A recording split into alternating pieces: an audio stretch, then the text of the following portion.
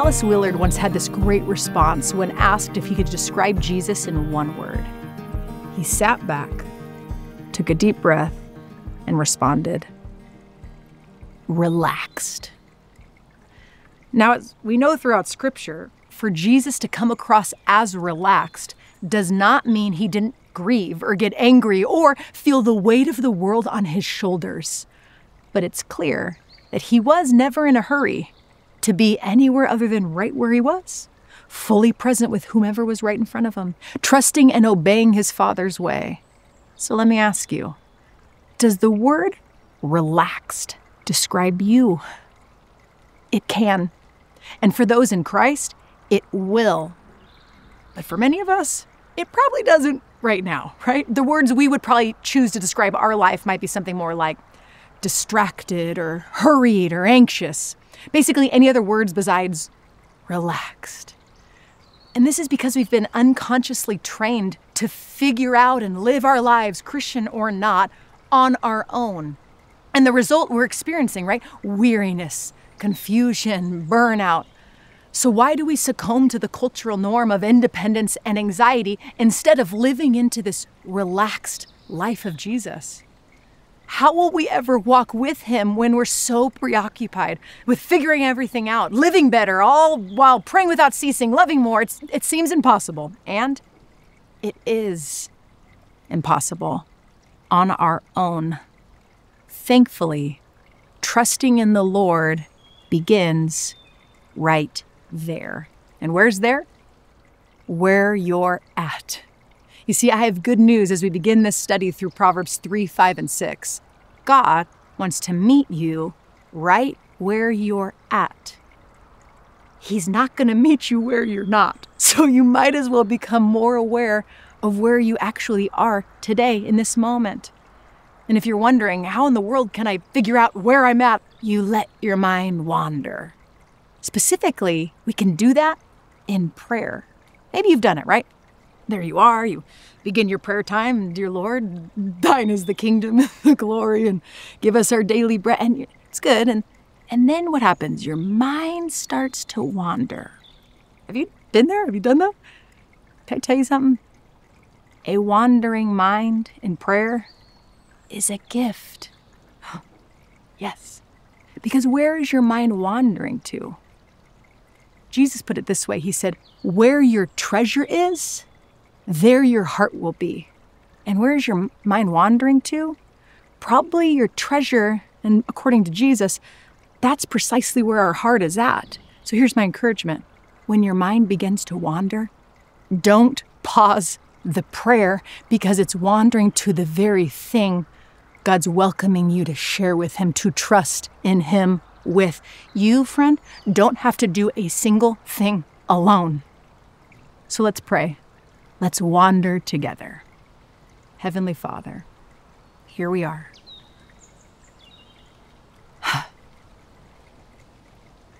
We're here.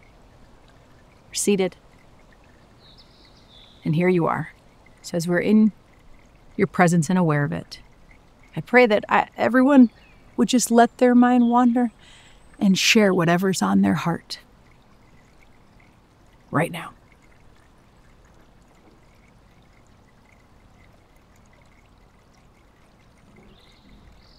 I'm so thankful, God, we don't have to be or pretend to be anywhere else.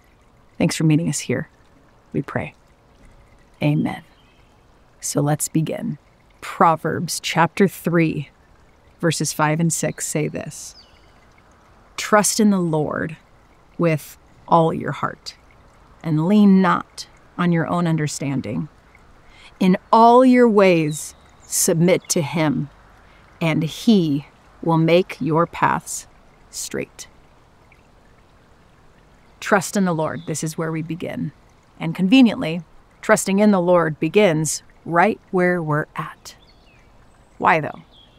Because trusting in the Lord is not just declaring, God, I trust you. It begins the moment you share with him precisely where you're at. Maybe you do declare it, and maybe you don't. Saying, God, I don't trust you. Or God, I don't even know how to trust you. I don't know what that would actually look like. Might be a little more honest. And remember, God's not going to meet you where you're not. Whatever you say in honesty, imagine God's response. I can only imagine him saying, "Now we're talking." I mean, did we think that he would be surprised? Prayer is not a place to be good. It's a place to be honest. So let me get honest with you about the single greatest thing I've learned about myself over the past few years as I've navigated trials, grief, financial stress, work, parenting, friendships, and homework. I went back to school. The reason I don't trust in the Lord is because I've learned to instead trust in myself. Which is why the beginning of Proverbs 3:5 is so profound to me. So trust in the Lord, not yourself. I mean, isn't it wild that we trust the Lord for eternal salvation, but the daily stuff, we feel like that's up to us? I trust the Lord to save me from all my sins, past, present, and future, but this relational conflict, that one's up to me to figure out, right? Or our anxieties, that's on us to fix. We feel that weight, we feel that burden. And how has that been working out for us? And it starts young, us believing that we're the ones that are in control or have to be in control. I know this because I have a young one who is believing that he's the one that's actually in control. In fact, my youngest son, Jedediah, was having some behavioral issues recently. And we were driving along, and I needed to fix this for him. So I said, driving along, "Jedediah." "Yes, Mama," he responds from the back seat. "Who's the boss, Jedediah?" he responds. "You are, Mama." And then I heard it under his breath. "But I still do what I want." "Jedediah, I'm sorry, Mama." "Jedediah, we're going to try this again. Buddy, who's the boss?" "You are, Mama." And then I heard it. "But sometimes me." So honest, so true, so relatable. God, you're the one in control. You're sovereign. I trust you. But I still do what I want.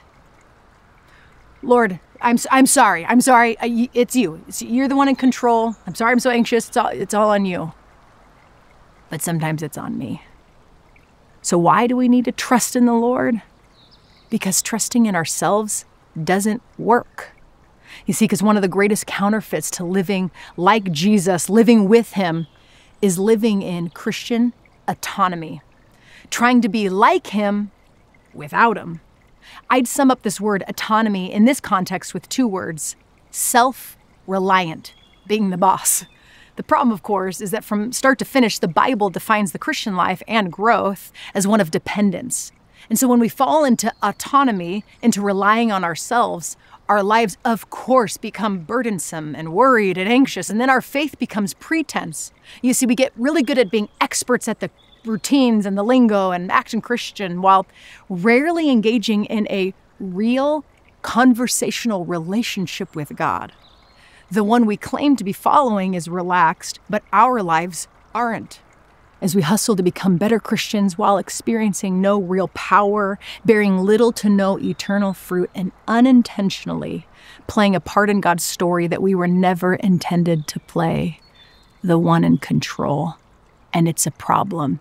So where did this all come from? Genesis chapter 3. Trying to be the ones in control happens in Genesis 3. We see humanity experiencing shame and blame.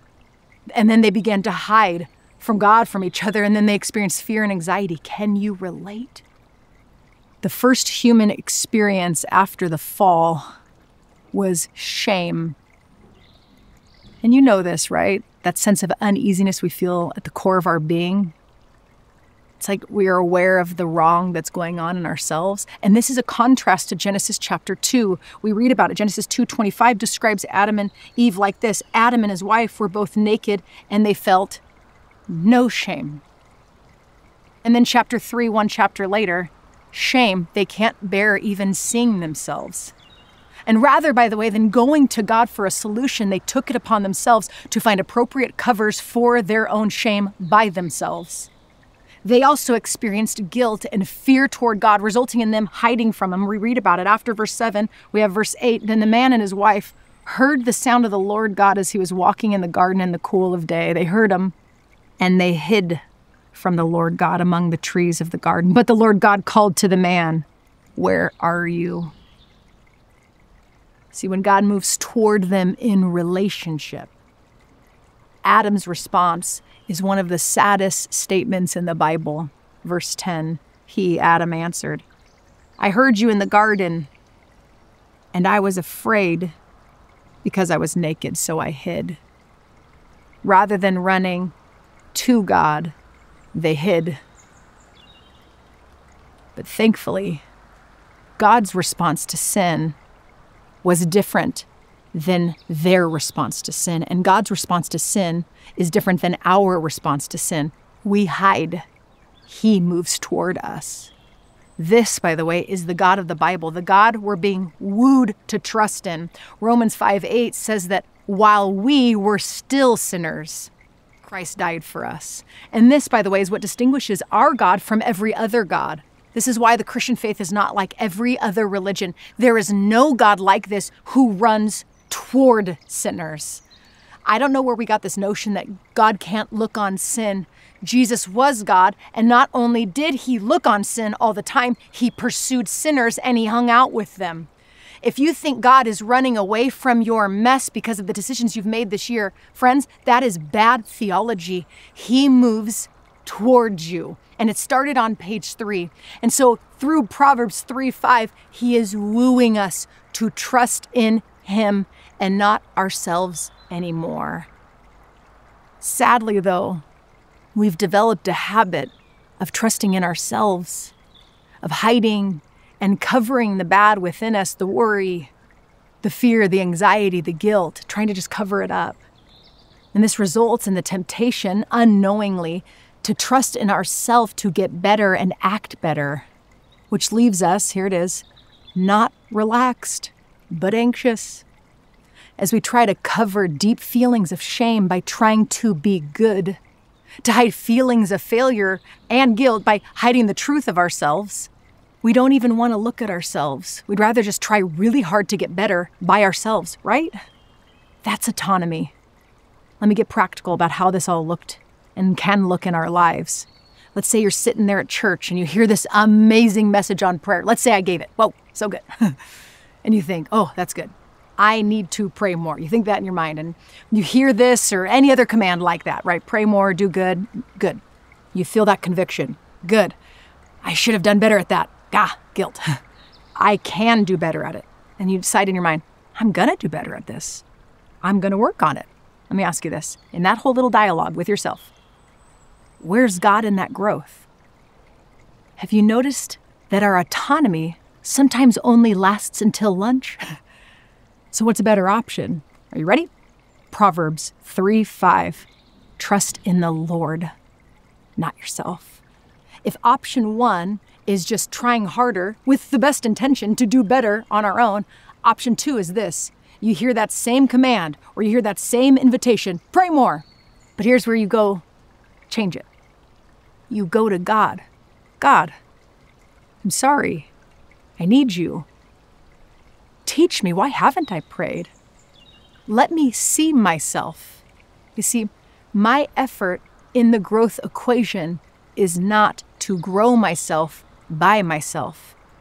My part, your part, our part is to go to God, to trust in the Lord, and to be open to the Holy Spirit and what he wants to reveal and what he wants to transform. Begin to look at yourself with God. He wants to grow us, but it's not done by ourselves. So when it comes to our growth, the same way we grow is the same way we're saved, through him, not ourselves. We were saved. If you've given your life over to Jesus, you were saved by coming humbly, realizing we have nothing to bring but our broken lives. And then we just open our heart to the truth and the power of the Lord, right? And he brings us from death to life. That's salvation. And the same way we come for salvation, humble and open, is the exact same way we grow, with him, not apart from him. In John 15, Jesus said, apart from me, you can do nothing. Now, that's a qualitative statement, meaning You can get busy doing a lot of things, but here's the key. It will amount to nothing, especially not our own transformation. But man, we can spend a lot of time and energy worrying about a lot of things, can't we? I, too, have been an autonomous Christian who doesn't know how to slow down and just be with Jesus. And I have tasted the slow, powerful, relaxed life with God that I see in so many of the people whose faith I admire. I've had good conversations with them and felt at ease, even as the chaos around me remained the same. But then I, too, have simply forgotten to prioritize Him the very next day. If you are discouraged by this on-again, off-again life with Jesus, don't worry. Remember, the goal is not striving. Striving is what got us into this mess in the first place. The goal is proximity, nearness, and awareness of our nearness to Jesus. And it's all going to be okay. I wish I could sit across from each of you and tell you, really, it is. It's going to be okay. You can stop for a moment. Take a breath. Slow down. It's going to be okay. As we trust in the Lord, not ourselves. Why? Trust in the Lord because He is sovereign. He's the boss. His sovereignty means He's in control of everything. Paul writes about this, about our God, the Son, specifically, in Colossians 1:15-17, when he says, the Son is the image of the invisible God. If you want to know what God is like, look at Jesus. The firstborn over all creation, for in Him all things were created, things in heaven and on earth, visible and invisible, whether thrones or powers or rulers or authorities, all things have been created through Him and for Him. He is holding all the things and controlling all the things. And let's get personal. He has already grown you to where you're at today. He brought you here. He also already knows where you're going to be in 5 years. And He's moving in your life right now. This is good news. You, the one who doesn't have to be in control, can relax. You don't have to figure it all out right now if you're in relationship with the sovereign one who already does. Even as we make choices, He masterfully weaves it all together to ultimately fulfill His purposes. He knows where He wants to take you. He knows how He's going to get you there. And He wants to walk with you so you can begin to experience His life in you, the relaxed life of Jesus. Just like my friend Eric. I was recently walking down the church hallway, it's a narrow hallway, approaching my friend who was days away from his final interview for the dream job he's wanted his entire life. In the 2 seconds before we were close enough to have a conversation, I thought to myself, gosh, I bet he's nervous, probably super stressed. Should I bring up the interview or just say, hey, walk past? I kind of combined them. Hey, Eric, how you feeling about the big interview? And he responded, I feel really good about it. His calmness was so shocking that I asked, how in the world are you so calm? He thought for a second, and he smiled and he said, God is sovereign. Even I can't screw it up. If He crushes the interview and gets the job, God is sovereign. If He crushes the interview but doesn't get the job, God is sovereign. If He screws up the interview and doesn't get the job, God is sovereign. If He screws it up, somehow miraculously gets the job, guess what? God is sovereign. He can't screw up God's sovereignty, and neither can you. But man, we can live stressed out as if we're the ones in control, or we've screwed it all up, or can't we? My friend was connected, walking and sharing it all with God through the entire interview process, that the byproduct was a relaxed approach to the big day. The big day was actually just another day to share what's on his heart and find God's heart toward him. He is loved, so are you, by the sovereign one in control. Even you can't screw it up. In fact, the antidote to all of our anxiety and worry and the burdens we carry is confidence in the sovereignty of God. To Trust in the Lord begins with honesty. God already knows what's on your mind and your heart, what we're already experiencing, anxiety, worry, fear, and anger, and all the things we're really experiencing. Each of them are not these annoying monkeys we need to get off of our back. No. Anxiety, for instance, isn't even a sin. It's a signal. It's like a light on this dashboard of your soul, signaling to you the very thing you can and need to dialogue with God about. The first step in our journey in becoming more relaxed, more like Jesus, is going to him with everything and putting words to the anxiety. Not just by declaring, God, I trust you, while ignoring your worries. No. It's by speaking them to him about all of them.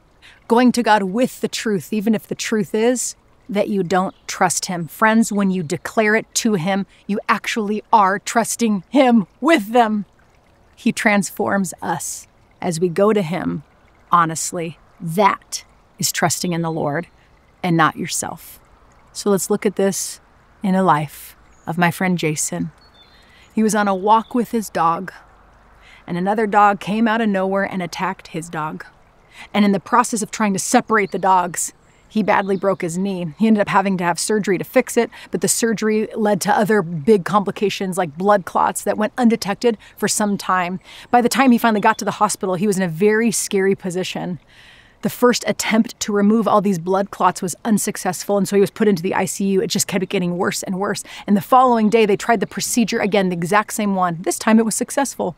But because of the trauma and the blood loss, when he finally returned home, in his own words, he said, I was utterly and completely depleted and literally anemic. One morning, his wife was wheeling him along in a wheelchair on the exact same walk where his dog was attacked, when 3 consecutive thoughts formed deeply in his mind. The first was this: I don't know. He didn't know what the future would hold. Neither do you, right? He didn't know whether he'd be able to walk again or lead some normal life. The second thought was, I can't. There was literally nothing he could do to figure things out or make things better. He was just helpless. He can't. The first 2 thoughts were from Jason. The third, which followed immediately, was on the heels of the first 2. It was from the Lord. My grace is sufficient for you. The first and the second thoughts were still true, but because of the third thought, the one from God's heart to Jason's, Jason didn't need to figure everything out anymore. It's like, in a way, we're all in that position. These 2 things are, to a certain extent, totally true. You, we don't know what will happen to us, and we can't control what's going to happen to us. But he's sovereign. But what we can do is take it to God, and he can deposit truth into our hearts. You see, what was, and still remains, so shocking and staggering about this to me is that this experiential awareness of God's grace somehow answered or met and neutralized Jason's utter sense of helplessness. It didn't make the hard things go away. He still didn't have the knowledge or certainty he wanted, and he still was powerless to fix the situation, but he was deeply and fundamentally okay. Because he was secure, he was cared for, and he was present with the God who's in control in the midst of the helplessness. He became more relaxed, and this is a reminder to me that God won't usually spare us from suffering or tragedy, but he will be present to us in it. And that is what really matters the most. Becoming like Christ, becoming relaxed, is the byproduct of trusting in him, not ourselves. Love, joy, peace, patience, kindness, goodness, faithfulness, self-control. It's the byproduct of his Spirit in us. The fruit of the Spirit is not the fruit of our effort. It's the fruit, or the byproduct, of trusting in the sovereign Lord by being honest. Becoming more relaxed will happen. not as we try harder to become more relaxed in our autonomy, no, but only as we open up our honest heart to the one who's not worried about a thing.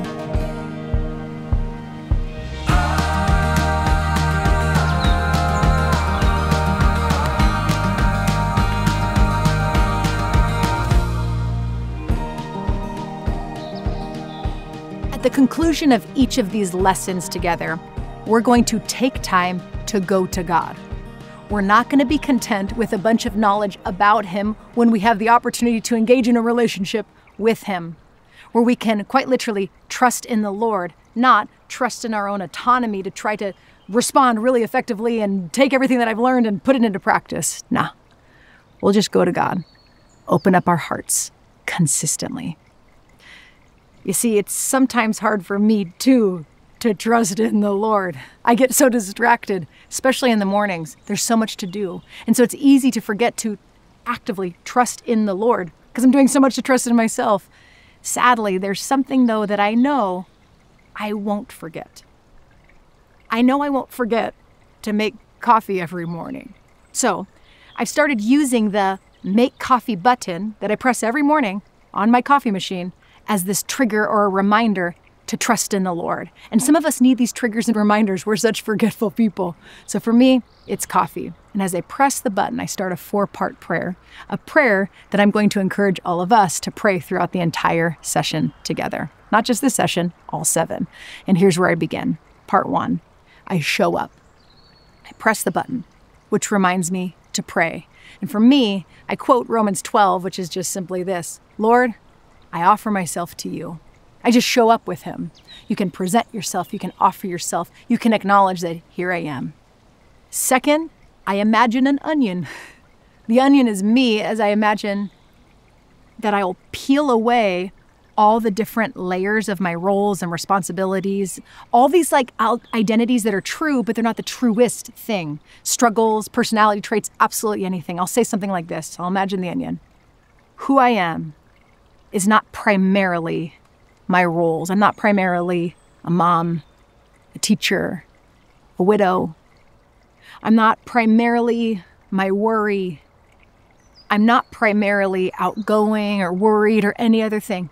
At the very core of me, who I am, Lord, and this is what I say, I am in you and you are in me.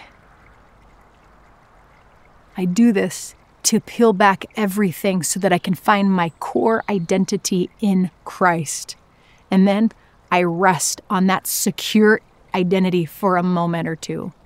Because I and you, if you are in Christ, you are more than your titles and your responsibilities and your worries and your personality and everything else that people can see. No. In Christ is who I am at the core. Third, I let my mind wander.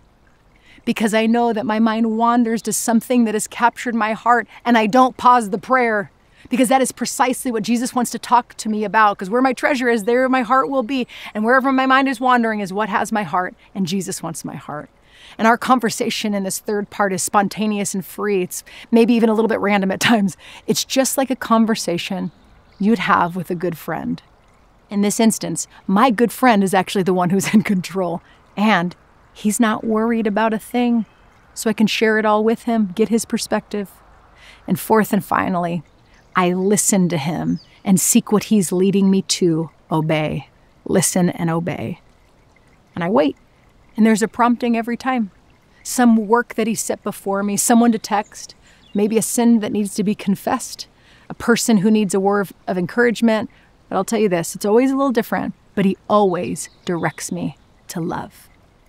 For this study, I'd like for you to think of something you know you won't forget to do every single morning. And I want you to print out the 4 prompts from the study guide and let it serve as a reminder to pray a minimum of 5 out of 7 mornings per week throughout this study. Does it sound like a lot? Maybe, but it's going to God. It's trusting in the Lord. It's not just agreeing with the study. It's engaging with one. Engaging with God as you show up. Lord, I present myself to you. I present myself as an act of worship. You show up. 2, you peel away. Remember, you're more than your titles and your fears.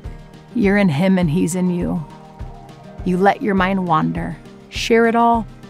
This is Jesus' invitation to trust in him and then listen and obey.